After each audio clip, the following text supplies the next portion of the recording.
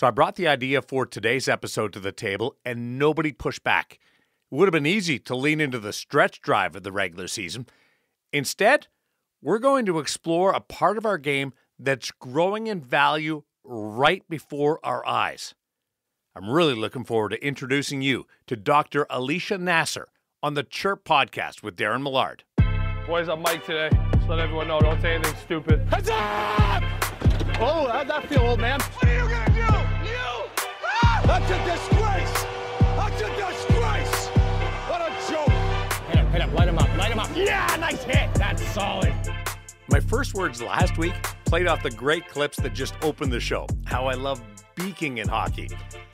To give you an idea of the uniqueness of this episode of the Chirp Podcast, today we replaced that verbal jousting that I was talking about by digging into how the hockey world is improving the mental part of the game. Before you meet our guest, an admission. To consider me a novice in this area of hockey would be dramatically overstating my knowledge. Our discussion was as organic as any that I've experienced on this podcast. I wasn't digging deeper into a subject I'm familiar with. This was learning on the fly, a conversation that revealed information I hadn't even considered on several fronts. I'm legitimately fascinated by how players in today's world handle the mental part of the sport. Dr. Alicia Naser is my best new Instagram follow of the season, and it's not even close. I hope you enjoy our talk that only scratches the surface as to how hockey people stay fit between the years.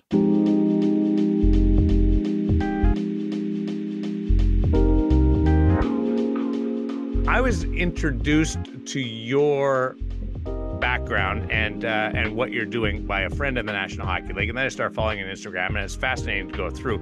But I don't know about your journey, so give me your background and all the letters that go with your name. Okay, so I'm Alicia Naser. I have a Ph.D.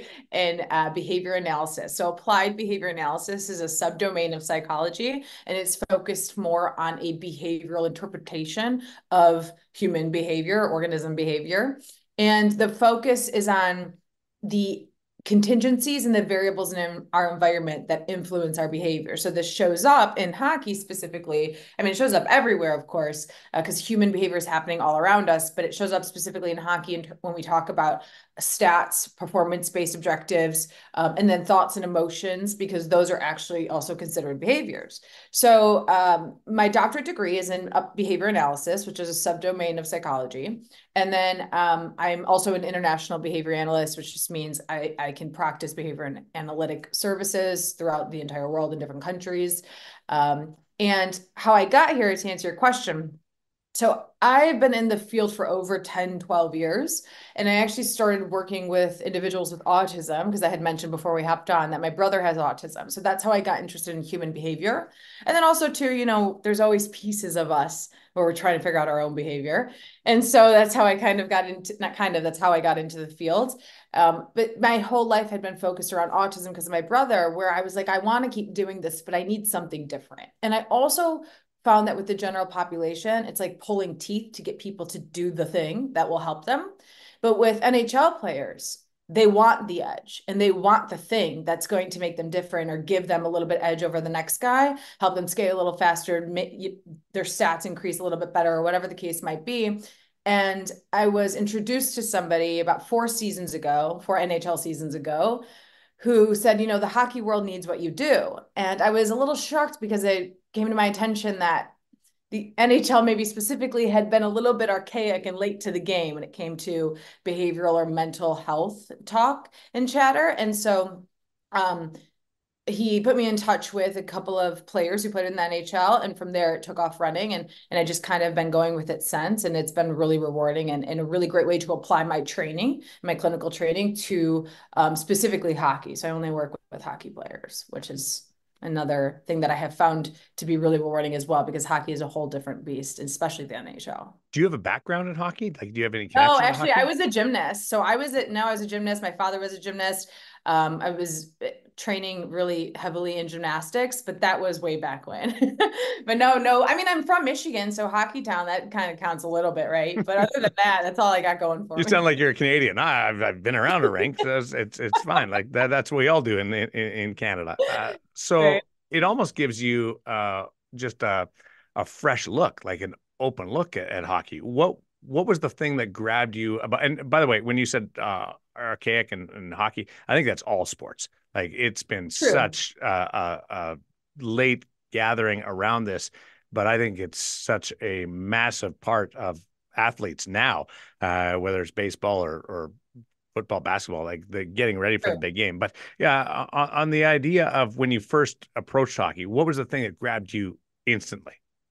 Yeah, that's a great question. Somebody asked me that the other day in another interview. And there are two things. Number one is the love and dedication. And I say these words as if they're so cliche, but a lot of cliches, they're true.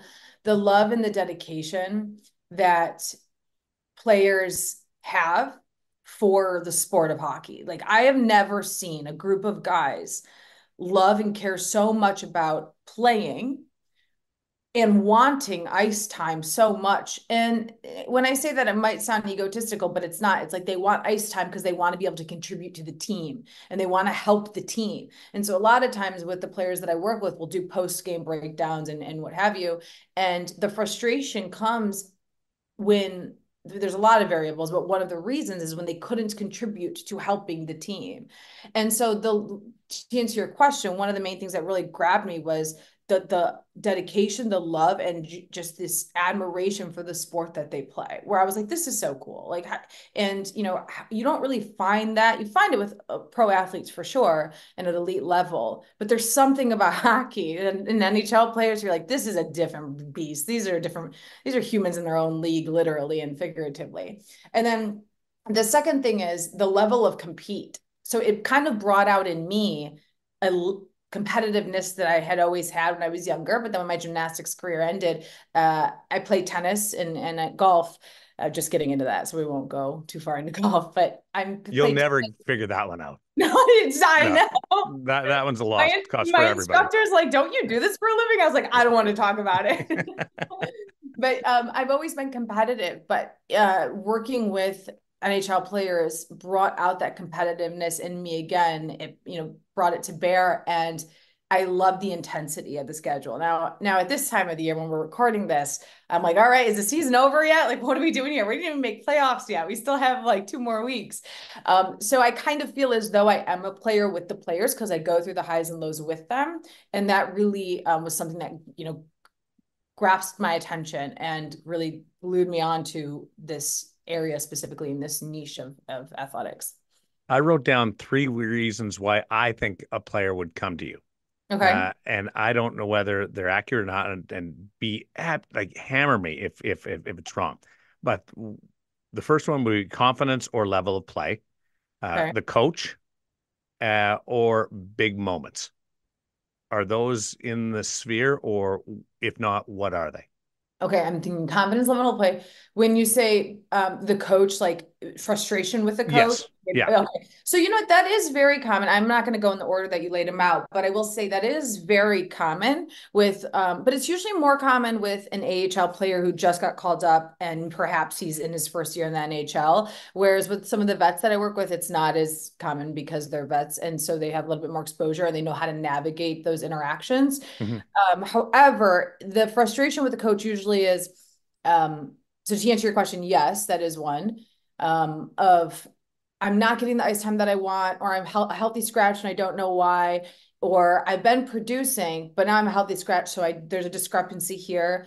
So that is, but it's actually not the most common reason. The most common reason was the first one you said confidence, remind me? Your confidence and level of play. So they kind Okay. of go hand in hand. So actually, I'll tell you the most common reason or that a player would come in this position is because they go, I'm getting stuck in my head and I want to get out of it. Like they go, I know I'm not playing at the level that I could be playing. And I don't know where that part of me went. I don't know where that version of a player of me went. And I usually know exactly where it went once they tell me a little bit. Like I don't have to know a lot to know. And it's usually at high expectations. And they come from usually an environment where they were the guy playing, the top guy, top scorer, top whatever their save percentage was, what have you.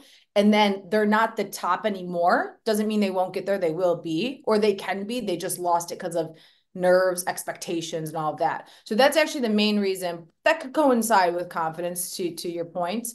And then you said coaches, which we just described a bit. And then the third one, remind me, was Big big moments. moments. What do you mean by that? Like playoff time. Oh, Or you've been called up and it's a big opportunity for you. yeah.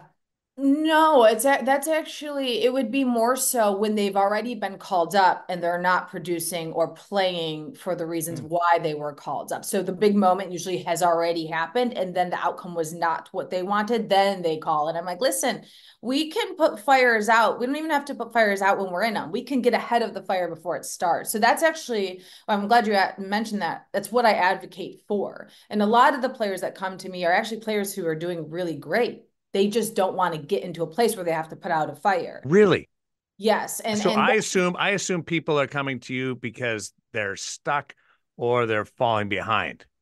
They are. And I also see an equal amount of NHL players who are actually doing rather well. And they really could keep doing well without the work that we do together.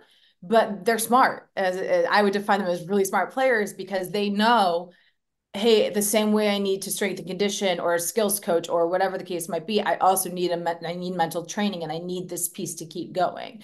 So I think those are perhaps some of the smartest players, the ones that are doing well and maybe you would think don't need to be working with someone who along the lines of what I do, but they do because they know it'll optimize their game. And as we know, the NHL, it's a game of inches. It's about winning those puck battles. It's about the game within the game. So if you want every little inch, you need to do the thing that's going to give you an edge over the next guy. Would you agree? Yeah, I'm just fascinated and impressed by that. You and I both. I'm so proud of them. Those are. I mean, I'm proud of every player I work with, but those are perhaps some of the ones where I go, wow, because you didn't have to work with me. You didn't need to approach me and say, hey, like tell me more about what you do, or you could have just kept going. But I think those are the ones who were first of all will have a lot of longevity in their career. Second of all, will probably avoid injury a bit, mental or physical and emotional injury. And then I also think those are the ones who guys on the bench will say are better teammate. In the room, he's a great teammate. Coaches know that they're reliable and consistent in their game.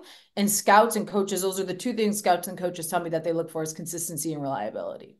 This could be a 5-part series. So I'm gonna bounce around because I'm gonna cover the periphery a little bit more without specifics. But when you say mental injury, what do you mean by that? Yeah, the emotional injury. Yeah. So this is a common one where perhaps I'm just thinking of a player that I work with right now who's in the NHL and had an amazing start to the season, played a bunch of games in the NHL, got sent back down for whatever reason. And then it's called up again now and is playing, doing amazing. And to him, though, the emotional injury that stays stuck in his mind is a mistake, uncharacteristic mistake he made, perhaps late in a third period. And as he sees it, may be the reason, he was sent back down. And this happens with every player I work with. There's this one uncharacteristic moment on the ice where something happens, and to them, it's an emotional injury. And so we have to repair that injury, that wound, the same way that we do with a physical wound, because although it may not be the reason, and it probably is not the reason why maybe they were sent back down, usually it's injuries, roster changes, things like that in the lineup, we still have to repair it because it sticks and it hurts and we remember the pain of it the same way we would remember the physical pain of taking a hit against the board or the way we remember an open ice hit, which so it's as though we have to repair that emotional injury. Just think about it as another way to phrase memory. It's like synonymous with your memory, remembering the pain. And the brain will always gravitate towards the negative more than it will the positive, because the brain is the purpose of the brain is for survival. It's to be aware of threat. And so we always kind of go towards the negative a little bit. So when I work with NHL players, it's about, hey, let's not so much weigh this way towards the negative. Let's bring it back to like, what are actually the great things that you're doing when you're producing? What's actually happening here on the ice? Because we need to do more work in weighing that way, leaning that way, than we do towards the emotional injury. And when you heal that emotional injury, then you see players they take off running, well, skating in this case. I see players who are hesitant or they're afraid to make a mistake. They play the whole game to avoid making that one mistake that'll get them in trouble. How do you work with players on that side, and how do you get past that? Yeah, I'm really glad that you mentioned that because that is also one of the most common reasons, and I didn't even bring that up. So thank you for bringing that up. It will happen. It's so interesting, right? Because the reason why they were drafted in the first place, the reason why they're an elite player in the best league in the world is because of their stylistically how they play, their level of compete, their level of intensity. Perhaps they're amazing skaters, which they all are. Well, mostly.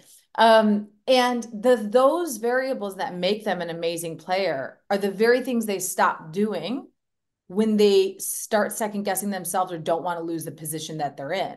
Yeah. So the reasons why they're there will be the things that they stop doing. They'll grip their stick a little tighter. They'll start playing more defensively when they're an offensive player because they're in survival mode. And that I see a lot. And I'm like, what are we doing here? This is not who you are stylistically.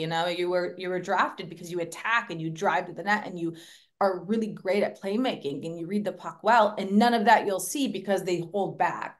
So the hesitation is the biggest thing. So to answer your question, how do we work through it?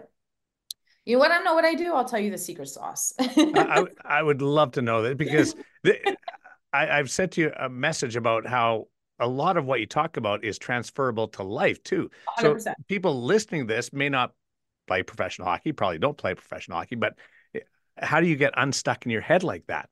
Yeah, and I'm glad you asked. So really, this is where you can start. You can get a piece of paper, you draw a line down the middle, and you make two columns. One is what do I gain, and the other is what do I lose? What do I gain by hesitating? What do I lose by hesitating? Now, the lose part, I'm thinking of every NHL player I've worked with, and they'll give me the generic, well, I lose.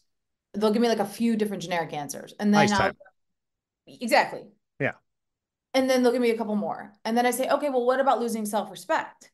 What about losing respect from your coach? What about, I don't know, I just said, what about losing points, literally and figuratively, opportunity, chances for development, chances to play against other top talent. So there are these out of the box reasons and variables that you might lose that players aren't initially aware of on a conscious level. So what I do with them is I make them aware of the things that they're less aware of. And when they look at it, they go, oh yeah, this is way too long of a list of things I'm losing. And I didn't even think of these things. And it's really self-respect is the main one. Because when you phrase it that way, I'm like, you're actually going up against yourself. You're becoming your own opponent. You already have 5-on-5. You already have enough opponents. You don't need another one. And then when we go to the what do you gain column, that's where they usually have nothing. They're like, I got nothing for you. And I'm like, think about it. And I'll give them a few more minutes. They go, I got nothing. I'm like, what do you gain by hesitating? What do you gain by playing down a level? And they really got nothing because no one's really ever asked them that question before. And they've never asked themselves that question. I'm like, listen, you gain comfort and you gain a little bit of control, but it's kind of pseudo control of the situation. Like you think you're controlling it by playing it safe, but you're really not. And then also you gain a little bit of comfort because you feel as though you're being more reserved and you're hesitating and holding back. So you gain comfort. Maybe you're not going to take as many hits, or maybe you know that if you pass rather than shoot, you likely won't make a mistake. Therefore, you don't look as bad. But then we segue into a discussion about high risk, high reward, and taking risks on the ice. What are the top three things that players come to you if mine aren't top three?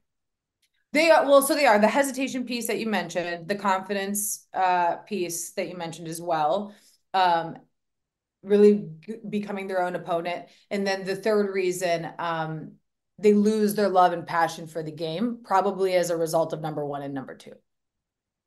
Is that easy to fix? Yeah. Well, if they're willing to do the work, yes. Right. Yeah. And I think that's why I'm really grateful that I've had success with the players that I work with rather quickly, because that's one thing too, to go back to your very first question at the top of this, the onset, you asked like what, really gravitated me towards working with hockey players. And the thing is, they don't need much. They'll do it. You just give them the thing and they'll do the thing. And if they see the reward from it, they contact reinforcement and they notice, oh, wait, if I get buy-in from them through trust and they do the thing, it's more likely than not they will reap the rewards of doing the work. So Is it a pop in, talk to you, and pop out, and then go back in, or is it a regular correspondence with you?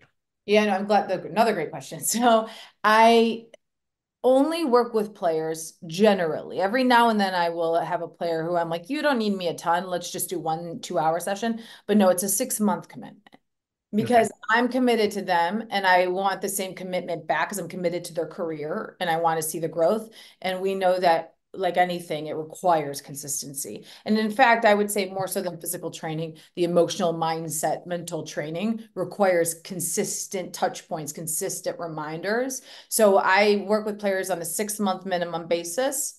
And we have session every 2 weeks, but then I'm in between sessions, I'm in touch with them all of the time. So they get ongoing support in between and always on game days before and after. If they You, need some players, they don't need all that touch point, but most do, and they get in the habit of it and they find it to be beneficial. So we just keep rolling with it. so there's correspondence before and after each game? Yeah. Yeah. So before every game, I give every player a warm up, a mental like mindset warm up. And it's focused on behavioral objectives. And usually it will have to do with two things. Number one, what are we talking about in session that we want to improve tactically and emotionally? And then number two, what were so we do something called the peaks in a pit after every game. Pits are what didn't go so well, peaks are what went well. So in their warm-ups, I'll incorporate the pits from the last game. And we'll also incorporate stylistically your opponent. What are two things you need to look out for? For example, if you're like, let's say the Bruins last night played Carolina. If you're playing Carolina, what are two things that you need to look out for stylistically to be aware of? Because if you're more aware of it, you don't have to second guess or think about it when you're on the ice. And we know at the NHL level, usually they're playing so quickly that they're not thinking about it. But if you warm the brain up to prepare for what your opponent is going to do, you're more likely to execute it with efficiency and with success. Like hockey schedule is crazy. How, Oh, how, you're how telling do you, me. yeah, yeah, exactly. How do you have time for all of that? I'm Ice. legitimately fascinated by that too.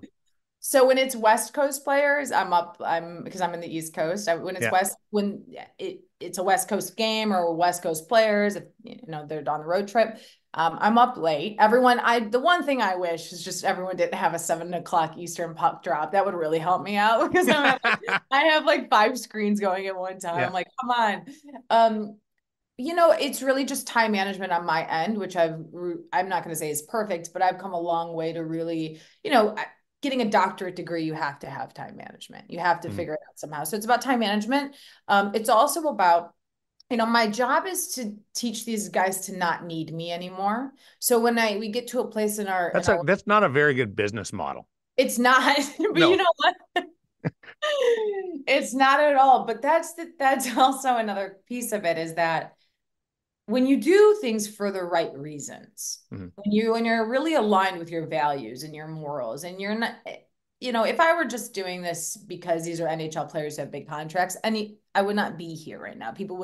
You would sense the lack of care and the lack of, but I really deeply care because it's fun for me when they win, right? It's fun for me, and it's great to see them love the sport that they love to play, that they're so good at. It's really cool.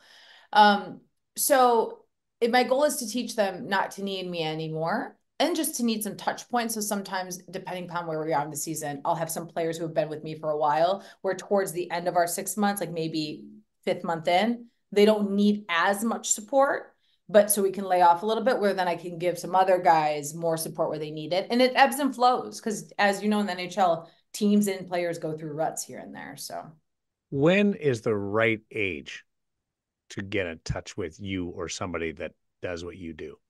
Because parents will be listening going, oh, this is great. I got to get on this yeah. of my 14-year-old, of my 12-year-old. So I do get a lot of parents who will reach out, AAA and what have you, the Yeah. younger guys and what have you. So I specifically, me personally, I work with, 18 and up, primarily AHL, NHL, some D1s, some USHL, and I have a few in the Alberta Junior League and in Canada and what have you. However, I think context matters and it's person specific. So I could tell you there's never a bad time to start working with somebody. I don't think that there is. I think the level of pressure I see the younger kids going through and I hear about is it's a bit shocking. So I think if you have a younger player who is playing at elite level and that's the path they're going, definitely get them in touch with somebody who does this kind of work early on, because it's a level of pressure that developmentally and cognitively throughout the chronological stages of development, a child is not necessarily equipped or expected to go through. And then I think that another point that should be mentioned is it sometimes takes a little bit to find a good fit. You know, um, that's one thing where sometimes players can get a bit discouraged because they don't find the right person. Sometimes you just got to try and I get they don't have the time for it. So the off season is a good time to start looking into that, where it's like, how do I find somebody to work with that's a good fit, that understands me, that understands the culture, the hockey schedule, all of that, the lingo. I don't think it's ever a bad time because I think we should always all be, if we can and have the means, interacting with someone who has an unbiased, neutral opinion and outlook on what it is that we do in our lives, on the ice, off the ice. I also think it's important for parents to also be working with someone if you have a child who is playing hockey at that level and going down that path where you think they'll be playing elite hockey for a while. I have only a few. I have like 3 young ones that I take, and they're going down that path. They will, most likely play in the NHL one day, but I require of their parents that they meet with me at least once every month, month and a half to do parent training because that matters. Is there a position? Like, do more goalies reach out to you because that's such a mentally challenging position? You're all alone back there, the lonely end of the rink, or is it the superstars, or is it the middle ground A little that bit of you? both. It's a little bit of both. I do have 4 goalies right now that I work with, but I actually have more centers that I work with. Face-off percentage is a thing. So, It yeah, gets them. yeah. And I think turning the puck over uncharacteristically actually has Yes. more of an impact than people would imagine. Yes, goalies are more cerebral and analytic in their way of thinking. So actually, sometimes they have more pushback. They'll push back more if their agent reaches out and is like, "Hey, I have a goalie. I want him to come see you." The goalies actually will be a little bit more pushed back because they're a little bit more pragmatic and analytic, and which is not a bad thing. That's how I think, actually. So then I gotta kind of get them to see what it can do, but they're more pragmatic. So they go, but I want to know, I want to see the end result of how it's going to work. And that's not really something you can give somebody until they do the work to see objectively. It's not like, physical training where you see a muscle grow. You can't see the brain emotional change. Well, we could if we had scans actually, but that I'll do it another year. Do coaches like you? Oh, I hope so, because I Yeah. like them. No, but you know what I mean? Like Yeah. you're working with their players and you're giving them independence and thinking like what are you going to lose by making this play? And the coach is saying, "Hey, you gotta make this play." Yeah. Period. So from what from what I'm aware of, I think that they do. I have players on my roster that play in the NHL where I don't believe that their coaches know that they're working with me, not for any reason, just because they independently reached out to me because Mm. I'm not in house. So it's not necessarily like all coaches know that their players are working with me. However, coaches themselves will reach out to me because You I work do. with coaches? Yes, so I do a lot of work coaching coaches. So I work with coaches, scouts, and players, and I work with and actually agents. So every now and then I will, not every now and then, it's actually a little bit more common, where I'll help agents support their players, and then I work with coaches, coaching coaches on how to coach, and then also how to navigate maybe a certain interaction with a player where they're just having a difficult time.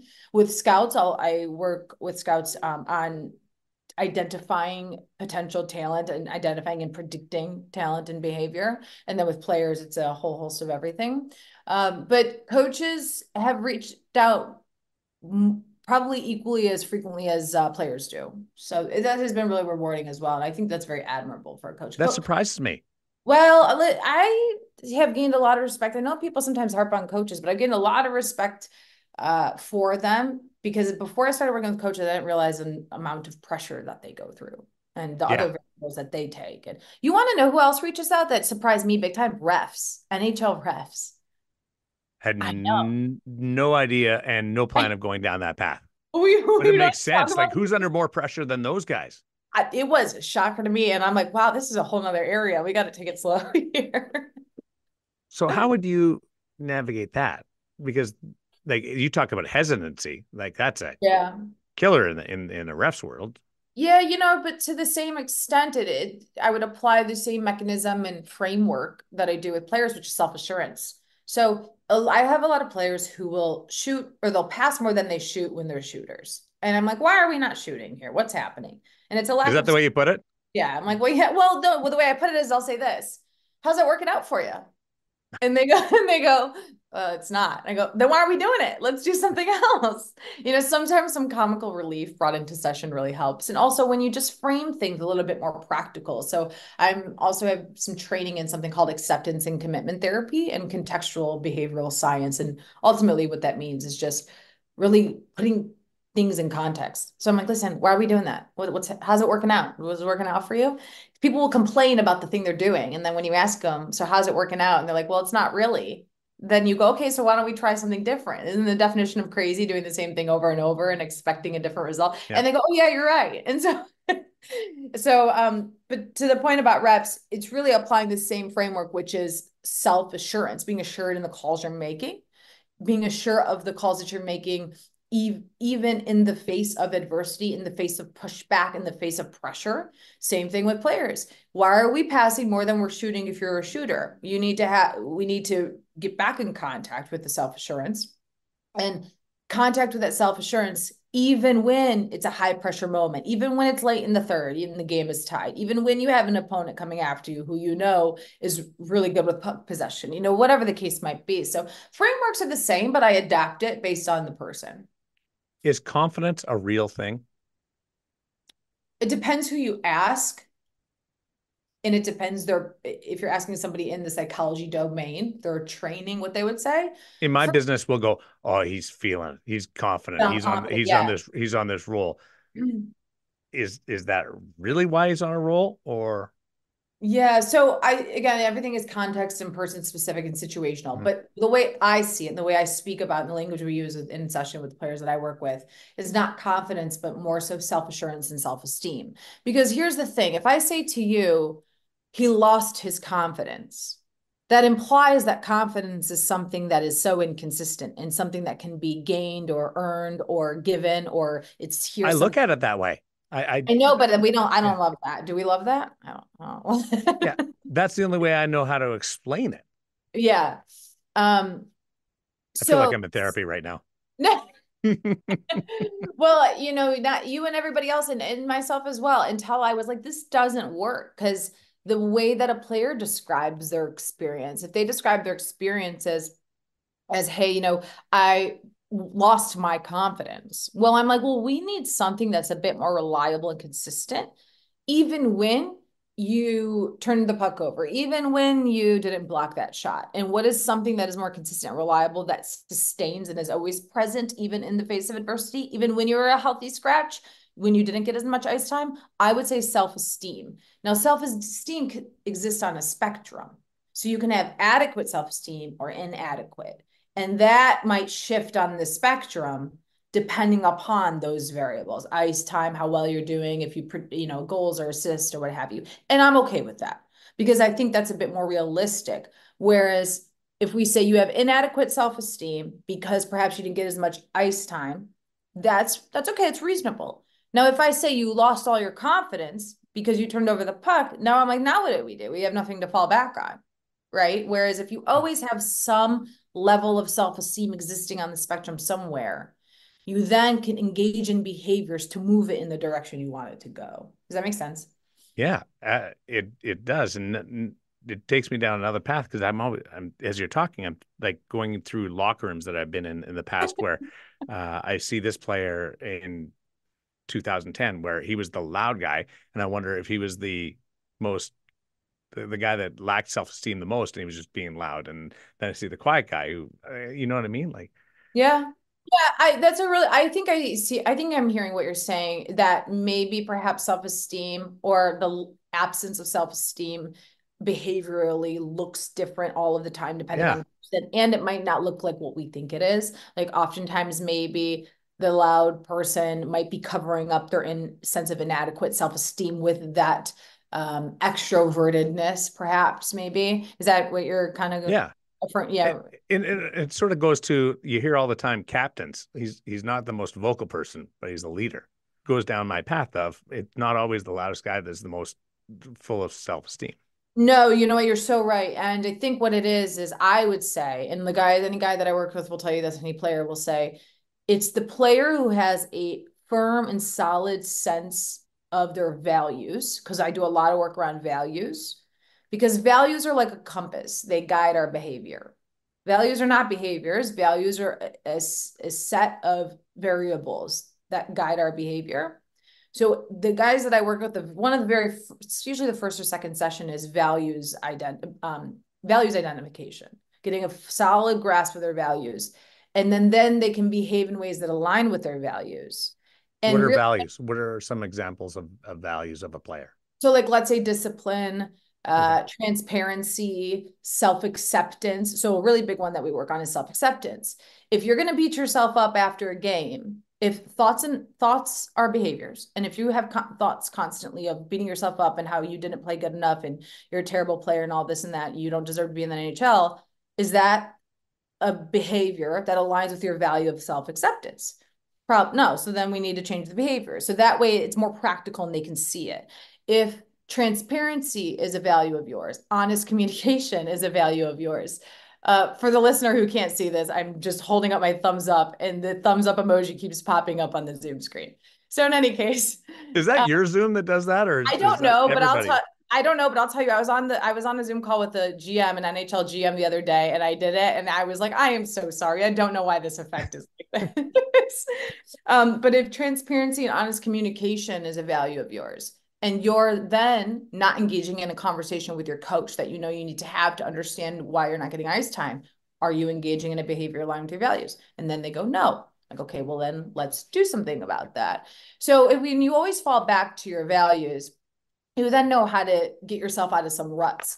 But circling back really quick, I would say that the player, even like to your point about captains, if they're not the most vocal, but if leadership is a value of theirs, then they'll engage in behaviors that align with that value of leadership.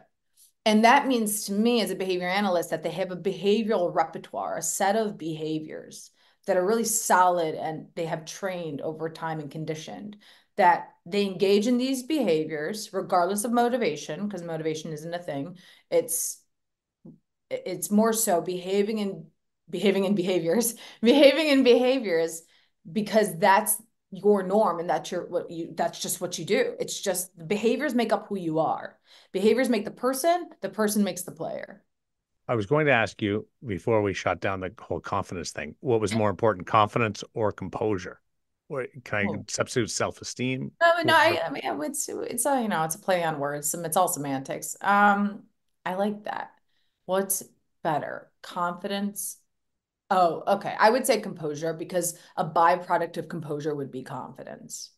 Because you cannot be all rattled up in the mindset in your headspace in the middle of a game or in between periods or shifts, and then also be confident, because what that implies, this anxiety or this lack of feeling out of control, implies that you don't have self-trust, you don't trust yourself, and you don't have confidence. Because someone who is self-assured or confident, if we will here use that word, knows how to regulate their nervous system and get their heart rate down, knows how to reframe their thoughts. Now, this does not by any means mean they don't have self-doubt or they're not self-critical. They are. They know how to get themselves out of it quicker. So that way, in 30, 40-second shifts, they can refocus and do what needs to happen on the ice much quicker and with more success. Last one. And I Sure. was saving this one because I wanted to end on a fun note. You had a post the other day about singing during Oh, the games. song in your head. Yes. Yes. Yes. Yeah. Yeah. Tell the viewers and listeners about an NHL player having a song in their head during a game and singing that, and what the benefit. I'd never heard of it.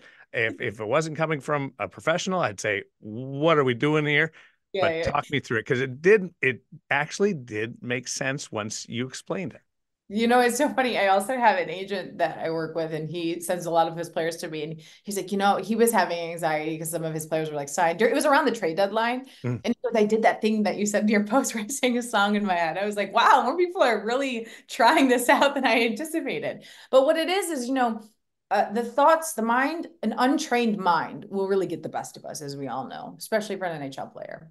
So to tell a player don't have the thought is not really easy. It's like, come on, Alicia, that's really difficult. Okay. So if you sing a song in your head, can you sing a song and like have a different thought at the same time? It's really hard to do. Like if you sing a song in your head or out loud to yourself, it's very hard to have self-critical or self-defeating thoughts of second guessing yourself. It's really hard to do that. So if you just sing a song, it's like those two things can't exist at the same time. If you sing a song at an NHL level, your body already knows what to do. You already know how to get back in that flow and just play your game. So singing a song really just lets the body then do the work to play the game that they already know how to play. And it's so funny. I'm glad you asked that because 2 days ago, I had a player that I work with who's in a playoff contending team, or actually they just clinched a spot for the night for the playoffs. And he's like, hey, so I did that. I was like, what song did you sing? And it was like an old school Alan Jackson or Bob Dylan song, like one really old. And I'm like, that's the song you chose in that moment? Like it was in overtime. I'm like, that's what you chose? He's like, yeah, but it worked. It's like, okay. I'm with you. And songs that you would sing in your head are usually songs that would make you feel better, I would think. You know what? I never thought about that, but look at you. You could do my day job. That's a really good point, actually, too. Yeah. So you've got this automatic great aura around you, or feeling about you. At Yeah. least that's what I think. I'm not going to sing a sad song in the middle of a game or anything. That's a really good point. I'm going to turn that into a research project. Yeah. And then you start grooving. Then you just start skating. And you start just playing and you're zipping through guys and you're driving to the net and hopefully it's all good. The puck's in the back of the net. Can we talk to you again sometime? Of course. Of Please? course. But I'm going to start charging for session. Okay. I know we've been way too long here. And no, I didn't mean that. I meant because at the top of the hour, you guys were like, we think we need session with you. Oh, producer Bob, like he's like 9 clients in one. Trust me on that. Oh no. Yeah, producer Bob, and I'm about 5, so it's all good. But Alicia, thank you so much. Can people get a hold of you? Do they just DM you if they want, or I know you're just NHL, AHL, like you're played a stack, but is it okay if people reach out to you? Yeah. So my Instagram handle is Dr. Alicia Naser. I'm also on LinkedIn. I get a lot more GMs, coaches, and agents that'll reach out on LinkedIn. And then the email that you can reach out to, which I'm okay giving this because it's directly for this kind of a thing, is contact@alicianaser.com. Awesome so stuff. Contact@alicianaser.com, and then somebody from my team will reach back out, and anybody can reach out with any more inquiries or questions or services and all of that there. Players, refs, GMs, coaches. The whole gang's here. And Bob and I. And Bob, we're going to get the band together all one day. Thanks, Alicia. This has been amazing. Of course. Thank you. We'll put the social media links and Alicia's email into the show notes. Bob and I, much better people today, and we haven't played an NHL game this season. We were sending notes back and forth during the recording of that conversation. Alicia will say, hey, focus on what's in front of you. But we were really excited about what we were learning as the conversation went on. And halfway through the chat, we were already planning a follow-up episode. That's true. There's so many more topics that I want to explore. And I also like chatting with someone who isn't about to make me feel like I'm asking a dumb question. I appreciate that, Alicia. Hope you enjoyed the chat. Please rate this episode. Let us know if you have a question or an angle that interests you on this topic. What's your reaction to this episode? Send me a DM or a reply on any of my social media accounts. Next week, we get back to the action on the ice. Playoff races and jockeying for position will be in its final phase. Can't wait to see if Sid or Ovi get in and where Connor finishes up. Talk to you next week. Gonna go digest what I learned. Put it to good use.